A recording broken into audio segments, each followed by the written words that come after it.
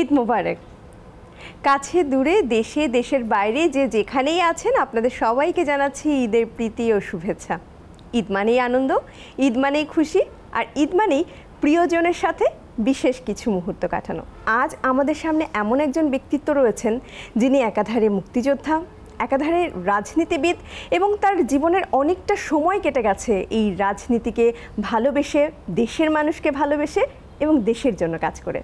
1991 সাল থেকে টানা 5 বার তিনি বাংলাদেশ জাতীয়তাবাদী দলের পক্ষ থেকে সংসদ সদস্য হিসেবে নির্বাচিত হয়েছিলেন এবং তারপর বিরোধী দলীয় চিফ হুইপ হিসেবে তিনি নিযুক্ত ছিলেন।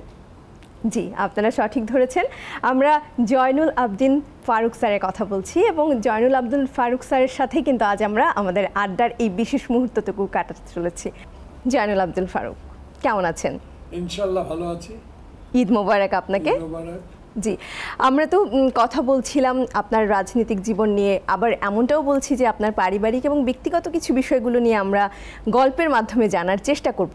যেহেতু ঈদের সময় আমরা আপনার সাথে দেখা করেছি বা কথা বলছি, তাই শুরুটা আমরা ঈদ দিয়েই করি। ঈদ কেমন কাটছে? ভালোই, মোটামুটি সুখ দুঃখ নিয়ে, যেহেতু আমি বিরোধী রাজনৈতিক কর্মী, সেগুলা মাথায় রেখেই নেতা কর্মীদের দিকে তাকিয়ে যখন দেখি ঈদের আনন্দটা কিছু ভাটা পড়েছে, তাও ঈদ মানে ঈদ, মুসলিম ধর্ম ঈদ পালন করতে হয়, সেই ঈদে আমরা পালন করছি, সুখ দুঃখ নিয়ে ঈদ পালন করছি। আমি যদি একটু জানতে চাই যে এই যে ঈদ পালন করছেন, ছোটবেলায় ঈদ কিভাবে কাটতো? ছোটবেলা, এখন তো 70-71 বছর বয়স হয়ে গেছে, ছোটবেলার কথা দু একটা স্মরণ আছে, মনে হয় স্মরণ করতে পারি। ছোটবেলায় ঈদ করতাম, বাবা ছিল স্কুল শিক্ষক, মা গৃহিণী, 2 ভাই 2 বোন, আমি সবচেয়ে ছোট আদরের। তো আমাকে একটু বেশি স্পেশাল হয়তো তখনকার দিনে, ধরেন ছোটোবেলা তো অনেক দিন আগে, একটা কিছু কিনে দিলে, জামা লুঙ্গি বা হাফ প্যান্ট, জুতা, স্যান্ডেল যাই কিনে দিত, আমি একটু বেশি পেতাম এবং আমাকে বেশি আদর করে বেশি কিনে দিত। সেই কাপড়গুলো বা সেই জুতাটা পরে যখন বাড়ি থেকে 1 কিলোমিটার দূরে ঈদের মাঠ ছিল বিরাট, সেই ঈদের মাঠে অন্যান্য সঙ্গীদের নিয়ে মানে জনগণ মানুষ নামাজ পড়তো, আমরা বাইরে দুষ্টামি করতাম, পটকা ফুটাইতাম, এই তো ছিল আমাদের, এই ছিল ছোটবেলার ঈদ। আমি যদি একটু জানতে চাই, এই যে ছোটবেলার ঈদ এবং এখন আপনি একজন 2 কন্যা সন্তানের পিতা, নাতি নাতনি সবাইকে নিয়ে এখনকার ঈদ, কোন ঈদটা আপনার কাছে কেমন লাগে, মানে কোন ঈদটাকে আপনি কিভাবে মূল্যায়ন করেন? দেখুন, আগে আমি বলেছি আমি একজন রাজনৈতিক কর্মী এবং রাজনৈতিক পরিচয় আপনি আজকে আমাকে ঈদের দিন এখানে আহ্বান করেছেন, এই জন্য দেশ টিভির সকল শ্রোতা দর্শক, শুভানুধ্যায়ী যারা আমাদেরকে দেশ টিভিতে অ্যাড দেন, সবাইকে আমার পক্ষ থেকে ঈদের শুভেচ্ছা, ঈদ মোবারক জানাচ্ছি। এখন বিরোধী দল সরকারও আমরা ছিলাম, কিন্তু মনটা থাকে রাজনীতির মধ্যে, এই ঈদের দিনও মনটা থাকে রাজনীতির মধ্যে, কারণ অনেকেই ঈদের নামাজে আসতে পারেন না মামলার কারণে, অনেকেই কিন্তু পলাতক, বাড়িতেও বাচ্চা কাচ্চা, বউ, পরিবার, মা বাবাকে নিয়ে ঈদ করতে পারেন না, এইগুলো মনে পড়ে ঈদের দিন, তখন খুব কষ্ট লাগে আর কি। তখন আমি জানতে চাই যে এখন আমরা আগেই বলেছি যে আপনার 2 কন্যা সন্তান রয়েছেন, তো তারা কোথায় আছেন, কি করছেন বা কিভাবে কি? দেখুন, আমি ছোট্ট একটা পরিবার, আমি নিজকে খুব সুখী মনে করি, ধর্নাঢ্য ব্যক্তিও না, একটা মধ্যবিত্ত পরিবার, বাবা শিক্ষক ছিলেন, আগে আমার 2 মেয়ে, এই 2 মেয়েকে নিয়ে আমি খুবই সুখী। আমরা একসাথেই থাকি, 2 জামাইও একসাথে থাকে, 2 নাতনি, 3 নাতনি, 1 নাতিও একসাথে থাকে এই বাড়িতে, মানে এইখানে আমরা বসবাস করি। সে কারণে আমি মনে করি যে আমি এদেরকে নিয়ে খুব সুখে আছি। শুধু দুঃখ একটাই, রাজনৈতিক অঙ্গনে কিছু দুঃখ বেদনা আছে, কিন্তু পারিবারিক জীবনে আমাদের খুব একটা দুঃখও নাই, বেদনাও নাই, উচ্চবিলাসীও না, মধ্যবিত্ত পরিবারে চলার মতো যে অর্জন তা আমার মেয়েরা করেন, আমি নিজেও করি। বাহ, শুনে খুব ভালো লাগলো আপনি ভালো আছেন। আসলে আমরা সবাই চাই যে সুখে থাকাটাই আমাদের একমাত্র কামনা। আমরা যদি আরেকটু গভীরে যেতে চাই, আমি যদি জানতে চাই যে আপনার স্ত্রীর কথা জানতে চাই, যে তার সাথে আপনার পরিচয়, তার সাথে দেখা বা তার সাথে এই যে বিবাহ বন্ধনে আবদ্ধ হওয়া, সেই জায়গাটা নিয়ে যদি একটু কথা বলতে চাই। Very interesting. আসলে এটা অত্যন্ত, যখন বিশ্ববিদ্যালয়ের ছাত্র, তখন আমি আমার এখন যে জীবন সঙ্গিনী বা স্ত্রী, ওর সাথে আমার দেখা, সে এখন কিন্তু এই দেশে নাই। After independence she left the country, প্রতিবেশী দেশে চলে গেছেন। আমার মনে পড়ে তখনও আমি ছাত্র রাজনীতি করি, সেখানে একটা অনুষ্ঠানে ওর সাথে আমার দেখা, ওই বান্ধবের মাধ্যমে। তখন থেকেই আমাদের সাথে রাজনৈতিক অঙ্গনেই দেখা, কিন্তু আমার স্ত্রী কোনো রাজনীতির সাথে সম্পৃক্ত নাই। তারপর আমাদের এই রাজনৈতিক অঙ্গন থেকে পরিচয়, বিবাহ বন্ধনে আবদ্ধ। আচ্ছা, তারপর এত পথ চলা একসাথে। মানে এখন দুইটা মেয়ে, একটা বড় মেয়ে বয়স প্রায় 38-40, আর একটা ছোট, ওদের ঘরে সন্তান। আগে বলেছি আমি এই ক্ষুদ্র পরিবার নিয়ে খুব সুখে আছি। খুব সুখে আছেন। জি, আমরা যদি আরেকটু এবার আপনার রাজনৈতিক জীবনের দিকে যেতে চাই, কিন্তু তার আগে আপনার মুক্তিযোদ্ধা হিসেবে এই যে পরিচিতি পাওয়া, সেই জায়গাটিতে যেতে চাই। মুক্তিযুদ্ধে যাওয়ার, দেখুন, রাজনৈতিক কর্মী আমি আইয়ুব খানের ফাতেমা জিনা ইলেকশন দেখার সৌভাগ্য হয়েছে। আমাকে 71 যুদ্ধ, 69 গণ আন্দোলন সব কিছু দেখার আমার সৌভাগ্য হয়েছে। কয়েকটা রাষ্ট্রপতি নির্বাচন দেখার আমার সৌভাগ্য হয়েছে।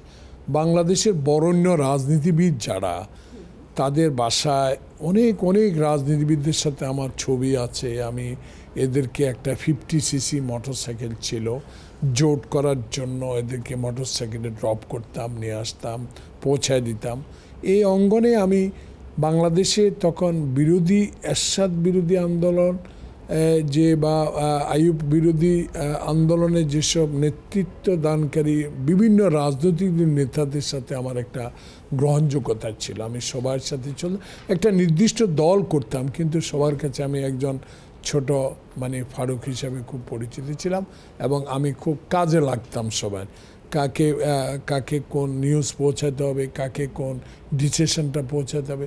সবচেয়ে বেশি আমি খেটেছি যখন ওসমানী সাহেব নির্বাচন করেছিলেন আওয়ামী লীগের পক্ষ থেকে, তখন জোটবদ্ধভাবে আমরা সবাই চেষ্টা করেছিলাম, কিন্তু তখন তো এরশাদ বিরোধী, এরশাদের সাথে কিছুই করতে পারিনি।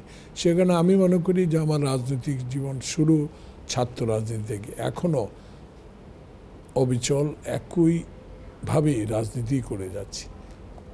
দল পরিবর্তন হয়েছে আমার, যেহেতু তখন বিএনপি ছিল না, বিভিন্ন কারণে দল পরিবর্তন করে এই দলে আসা আমার ভাগ্য হয়েছে। আমি মনে করি এটা আমার সৌভাগ্য হয়েছে।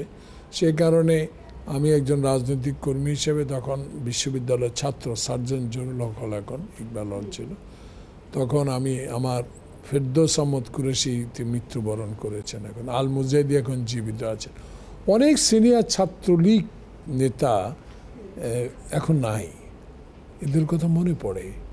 এই যে তোফাল ভাই আছেন, রাজ্জাক ভাই মরে গেছে, এদের কথা শুনতাম, ফজল হক মনি সাহেবের কথা শুনতাম, দেখতাম এদের রাজনীতি।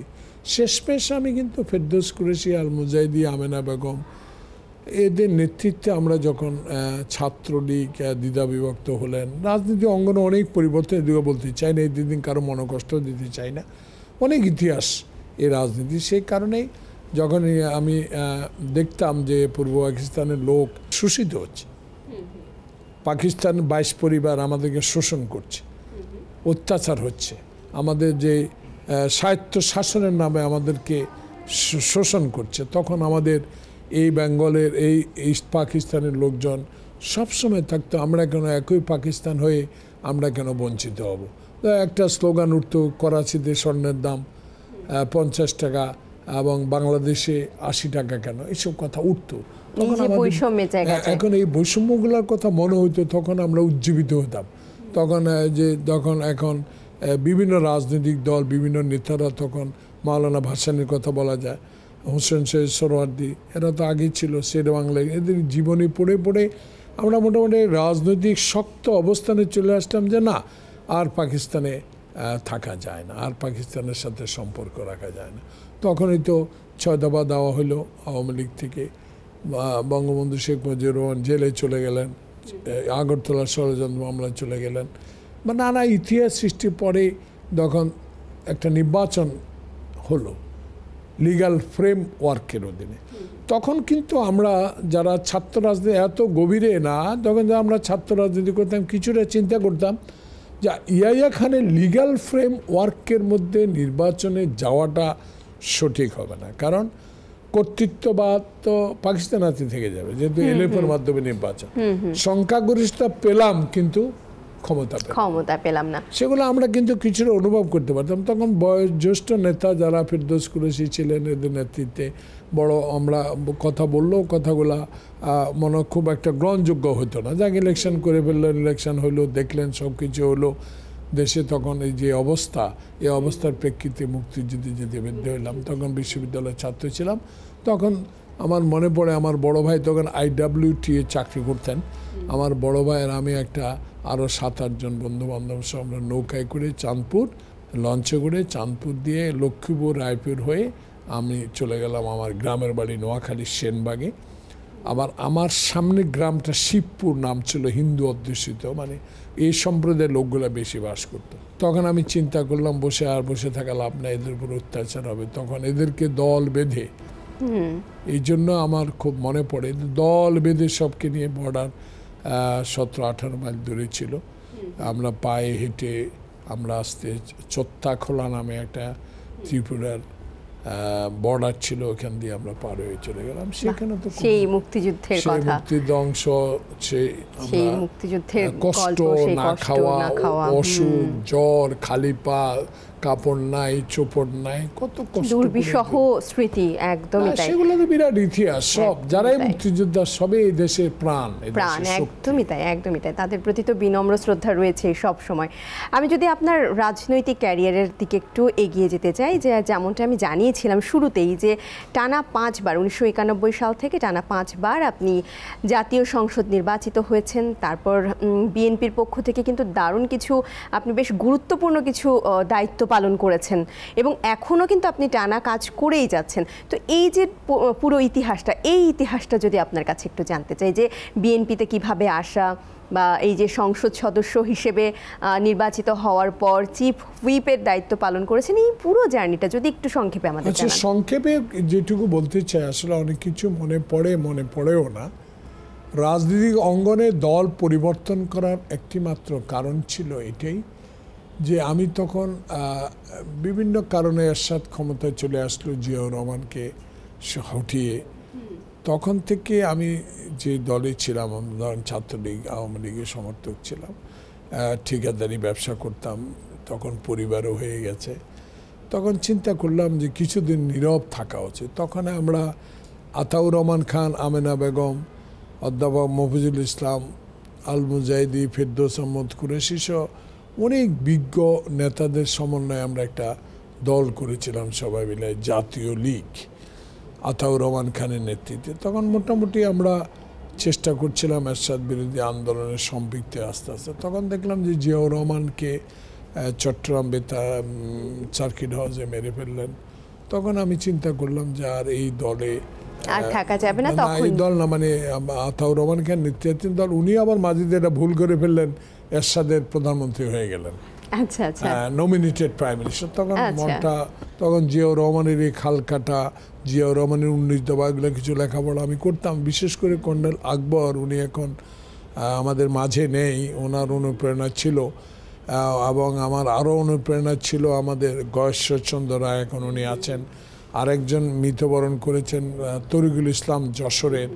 আরও অনুপ্রেরণা আমাকে বিশেষ করে দিয়েছিলেন মোহাম্মদ শাহজাহান, এখন যিনি আমাদের ভাইস প্রেসিডেন্ট আছেন নোয়াখালী থেকে।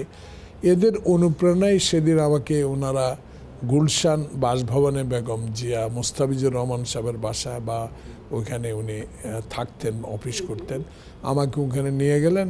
আমার একটাই মনে পড়ে, স্মৃতির পাতা এটাই থাকবে। উনি ভ্যানিটি ব্যাগতে 10টা বা 20 টাকা নিয়ে আমাকে দিল, এটা দিয়ে তুমি সদস্য হবে। এবং একটি কথা উনি বলেছে আমাকে, এটা আমার অবশ্য আমাদের ব্যারিস্টার মজিদ আহমদ সাহেব অত্যন্ত গুণীজন, ওনার সমালোচনা করা ঠিক না। তখন উনিও বিএনপিকে ছেড়ে চলে গেছেন। অর্থাৎ আমরা এই ইতিহাসটা অবশ্যই জানবো, কিন্তু আমাদের তো আরও অনেক ইতিহাস জানতে হবে আপনার কাছ থেকে। তবে ছোট্ট একটা বিরতি নিয়ে আসার পর দর্শক দেখতেই পাচ্ছেন বা জানতেই পারছেন যে আমরা কোন ইতিহাসের অধ্যায়গুলো আপনাদের সামনে তুলে ধরতে চলেছি। তাই কোথাও যাওয়া চলবে না। ছোট্ট একটা বিরতির পর আবারও ফিরে আসছি আপনাদের প্রিয় মানুষের প্রিয় কিছু কথা জানার জন্য। সাথেই থাকুন।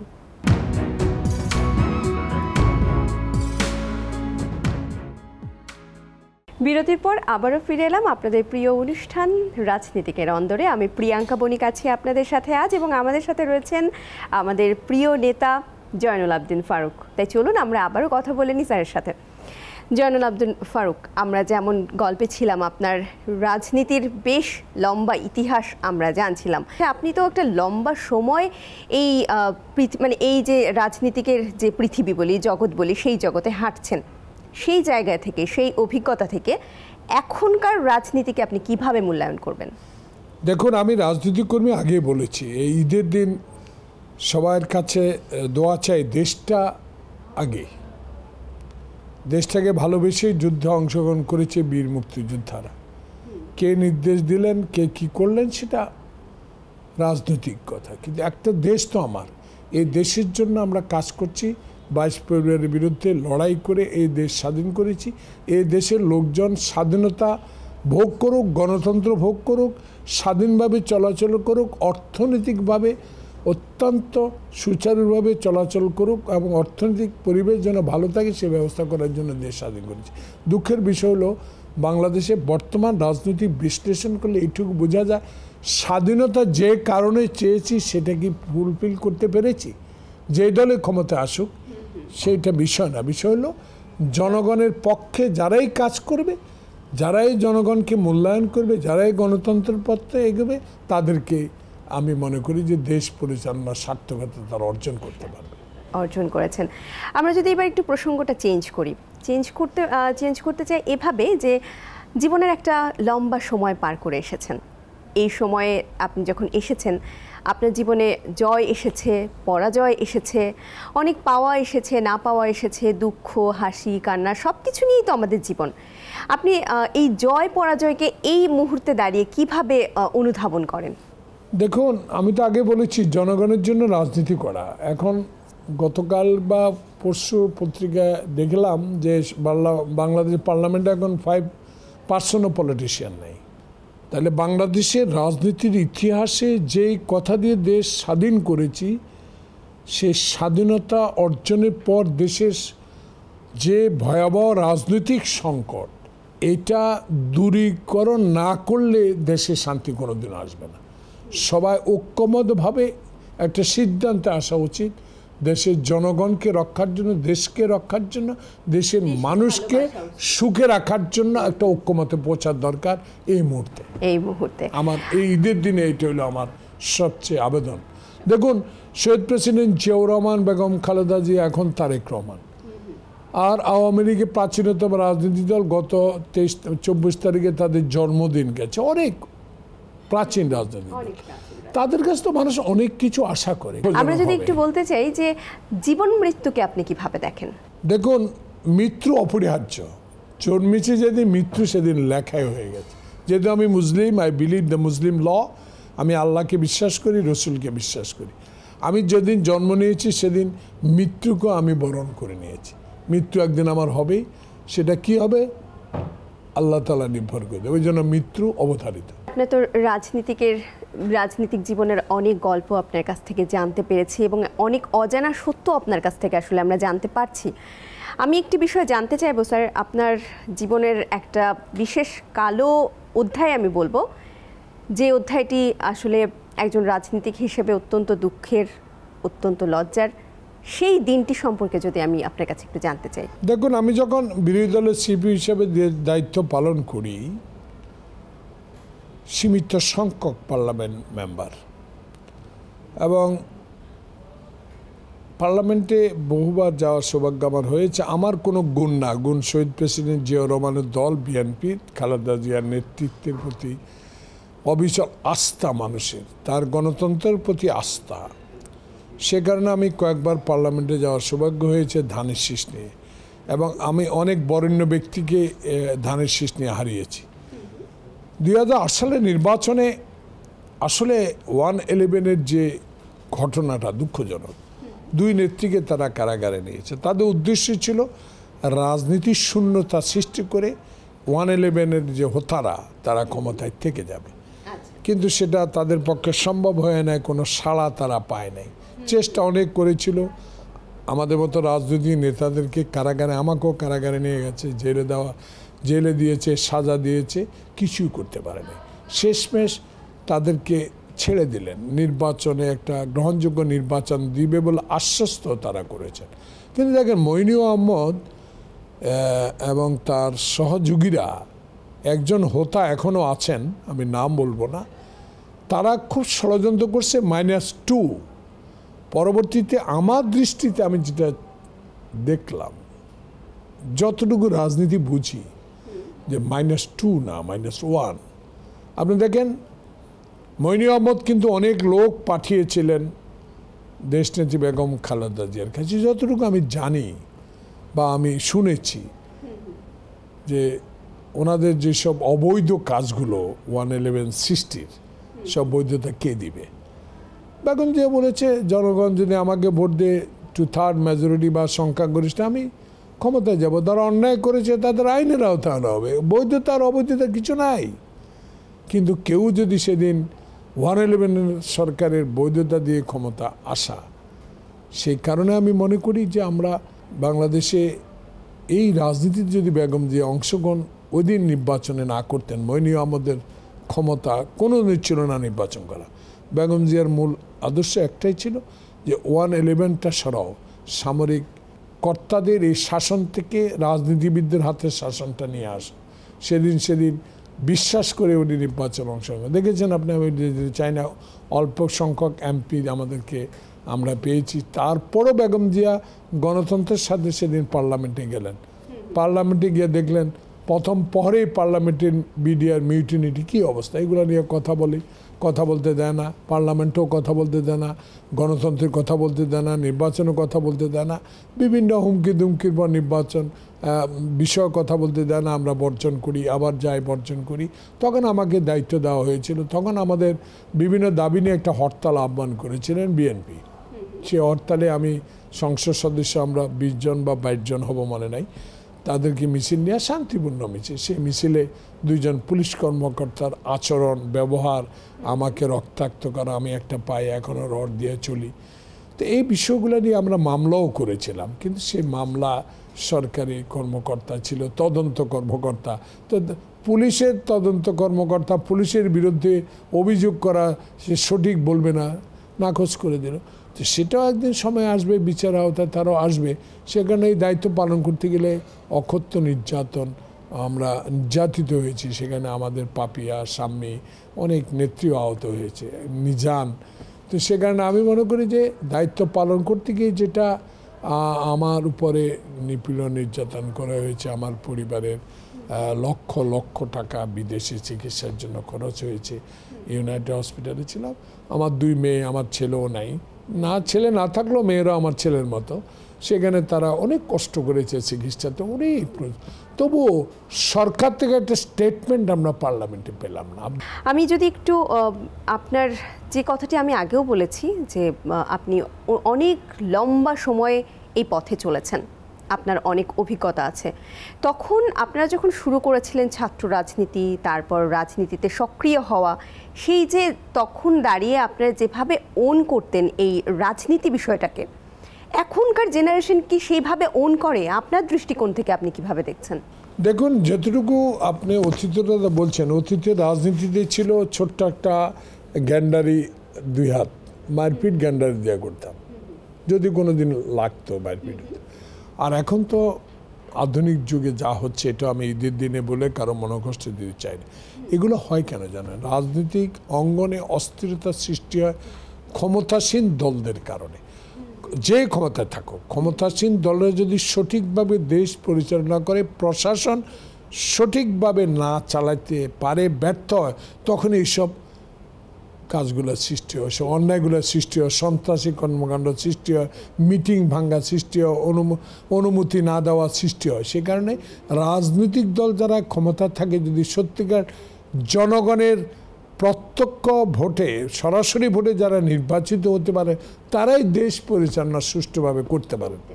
আমি যদি আবার আপনার পরিবারের দিকেই ফিরে আসি, আপনি তো একজন রাজনীতিবিদ, পাশাপাশি পিতা। তো আপনার সন্তানরা আপনাকে কিভাবে পছন্দ করেন, একজন রাজনীতিবিদ হিসেবে নাকি একজন পিতা হিসেবে? এটা আমরা অবশ্যই জানবো, কিন্তু বিরতি থেকে ফিরে আসার পর। দর্শক, এই মুহূর্তে আবারও একটা বিরতি নিতে হচ্ছে, কোথাও যাবেন না, সাথেই থাকুন, ফিরছি কিছুক্ষণের মধ্যে।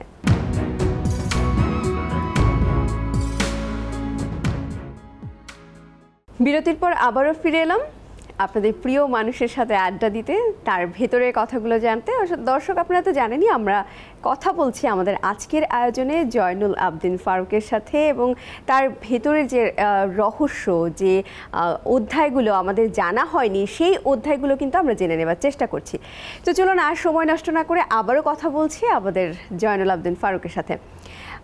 আমরা যেই প্রশ্নটি রেখে গিয়েছিলাম আপনার কাছে, যে আপনার সন্তানরা আপনাকে কিভাবে বেশি পছন্দ করেন, পিতা জয়নুল আবেদিন ফারুক আর রাজনীতিবিদ জয়নুল আবেদিন ফারুক? আলহামদুলিল্লাহ, যে আমি দুই মেয়ের কাছে রাজনীতি অঙ্গনে যে স্বাধীনতা পেয়েছি আমার পরিবার থেকে, আমার স্ত্রী, দুই মেয়ে থেকে, এর চেয়ে বড় প্রাপ্য আমার কিছু নাই।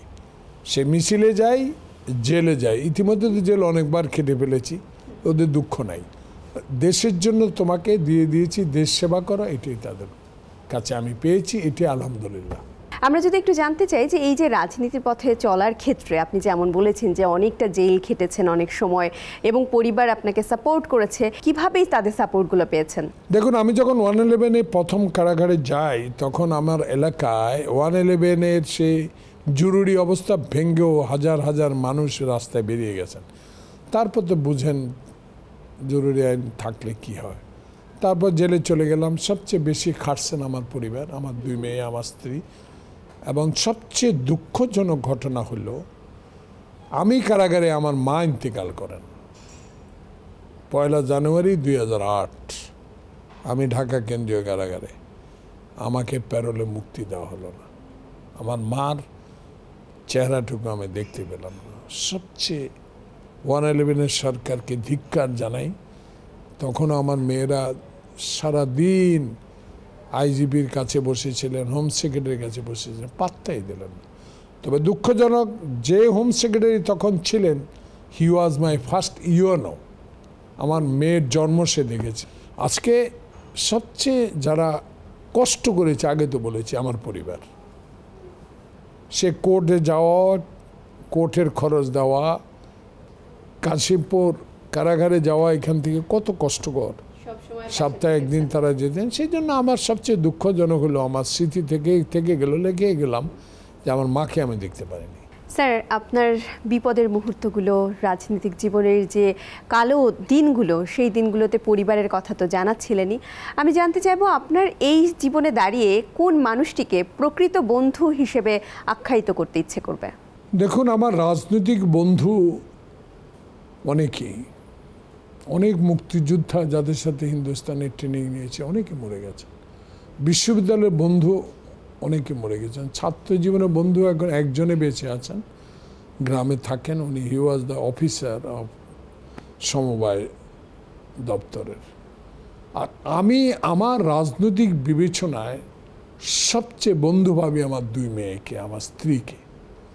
তারাই আমার জীবনের রাজনৈতিক অঙ্গনে যা কিছু অর্জন, আর সবচেয়ে বেশি অর্জনের বন্ধু হলো বাংলাদেশে 269 নোয়াখালী 2-এর জনগণ। এরা আমাকে 5 বার অনেক গুণী ব্যক্তিদেরকে পরাজিত করে আমাকে এমপি করেছে। তারাই প্রথম বন্ধু। তারপর বন্ধু হলো পরিবারের 3 জন, স্ত্রী, 2 মেয়ে। প্রথম বন্ধু হলো সেনবাগের জনগণ। বাহ। আমি যদি জানতে চাই, এই যে ঈদ, যেহেতু আপনার জীবনে অনেক ঈদ এসেছে, আমি যদি বিশেষ করে আপনার জেলখানায় যে দিনগুলো কেটেছিল, সেখানকার কোনো ঈদের কোনো কাহিনী যদি করুন। সেটা আমরা 50 জন একসাথে ছিলাম। সে সব অল আর বিএনপি পলিটিক্যাল পিপল। আমাদের ভারপ্রাপ্ত চেয়ারম্যান মহোদয় আমাদের একই কারাগারে মেডিকেলে ছিলেন। সে করুণ ইতিহাস, আমার স্মৃতি এটা। আমাদের ভারপ্রাপ্ত চেয়ারম্যান সাহেবকে রিমান্ডে নেওয়া হলো। আমরা তখন মন্ত্রী, এমপি যারা একই রুমে, মানে 2টা ঘরে। তখন জানতে পারলাম তারেক রহমানকে রিমান্ডে নেওয়া হচ্ছে। কিন্তু বাইরে হওয়ার কোনো পথ ছিল না। খোঁজখবর নিয়ে দেখলাম নিয়ে গেছেন, কিন্তু পরের দিন দেখলাম ওনাকে স্ট্রেচারে করে নিয়ে আনা হয়েছে। এটাই আমার স্মৃতি কারাগারে। আর ঈদে 2 মেয়ে যেতেন, স্ত্রী যেতেন, নাতিরা যেতেন, এবং ঈদে আমাদেরকে যেভাবে রাখছেন আমরা আমোদ ফুর্তি করে দিন কাটিয়েছি। জেলের মাঝেও হ্যাঁ, আমাদের কোনো মানে অনুভূতি আসে নাই যে আমরা বাইরে দিতে পারবো না। আমাদের সবার অনুভূতি একটাই ছিল, এই সরকার থাকবে না, আমরা বাইরে হব, গণতন্ত্র আসবে, দেশে আবার আমরা এমপি হব, সরকারে যাব, এটা আমাদের মনে ছিল। আমাদের এত দুঃখ, তার সেই ঈদটাও বেশ স্মৃতি এবং আনন্দময় একটা স্মৃতি। 100%। আমরা সেখানে নামাজ পড়তাম, আমরা ঈদের সময় নিজেরাই বাইরের থেকে পরিবাররা সবাই খাওয়া নিত, সবাই ভাগ করে খেতাম, 2-3 দিন ধরে খেতাম, এবং খুবই আমরা ওখানে শুধু কষ্ট হতো যে ডাক্তার নাই, অসুস্থ হলে অসুবিধা হয়ে যেত, এগুলাই কষ্ট। এটাই ছিল, না হলে ঈদটা বেশ রাজনৈতিক নেতা হিসেবে কোনো মনে আক্ষেপ ছিল না কেন গ্রেপ্তার হইলাম, দেশের জন্য গ্রেপ্তার হয়েছে, এটাই সবাই অনুভব করতাম। আমি যদি একটু জানতে চাই, এই যে এই সময়ে দাঁড়িয়ে জীবনকে কিভাবে আপনি উপলব্ধি করেন? উপলব্ধি একটাই, দেশটাকে একটু গণতান্ত্রিক রাষ্ট্র হিসেবে দেখে যেতে চাই, এটাই আমার অনুভূতি। আমরা একদমই তো শেষ সময়ের দিকেই চলে এসেছি। আপনার কাছ থেকে অনেক অজানা তথ্য আমরা জেনেছি, অজানা কাহিনী আমরা জেনেছি।